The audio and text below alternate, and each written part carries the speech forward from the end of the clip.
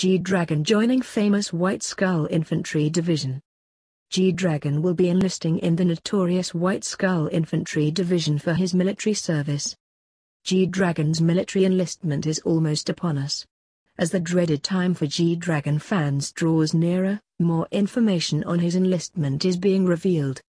According to media sources, G-Dragon will be admitted to the 3rd Infantry Division Recruit Training Center in Cheorwon, Gangwon Province.